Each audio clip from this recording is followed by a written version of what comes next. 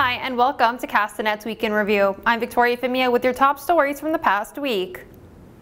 The mask mandate has officially been lifted in the province as of Friday, March 11.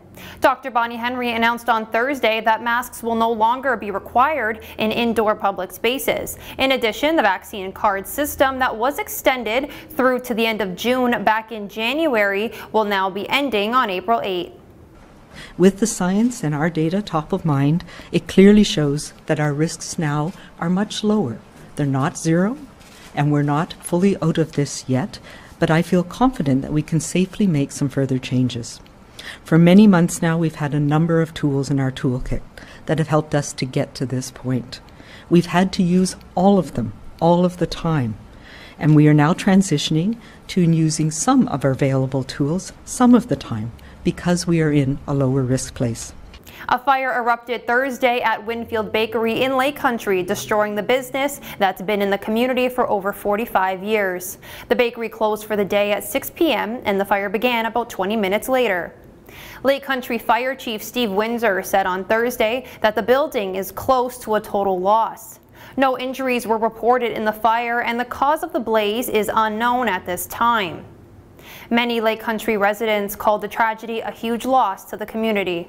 Very sad. It's astonishing actually, because it's a well-established business in Lake Country and very well liked by the community.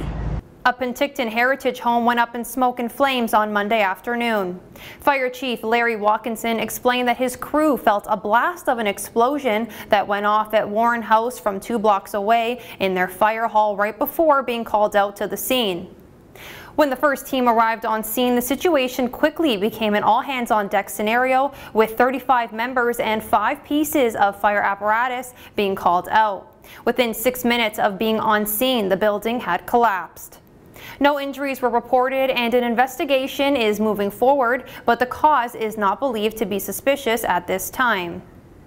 A man is in custody following an armed carjacking on Glenmore Road Monday morning, following a brief court appearance Friday morning. Kenneth Patrick Morrison was charged with attempted murder with a firearm and robbery following a frightening incident during Monday's commute. Just before 8 a.m., a man driving a stolen Ford F-150 crashed into 2 other vehicles on Glenmore Road near Union Drive. Police say a struggle ensued when the driver threatened a motorist who had stopped to help with a gun. Before police arrived on scene, the suspect pulled a second gun and carjacked a passing Chevrolet Silverado and fled the scene. The suspect was tracked to Grizzly Road in West Kelowna, where the man left the truck, ran to Highway 97, and tried to steal another vehicle. Police closed in on him and arrested him. Wheelchair curler from Spalumsheen, Ina Forrest will bring home a bronze medal after Team Canada defeated Slovakia at the 2022 Paralympic Games in Beijing on Friday.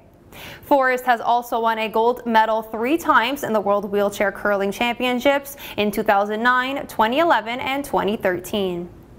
That's all for this week's Week in Review. For Castanet News, I'm Victoria Femia.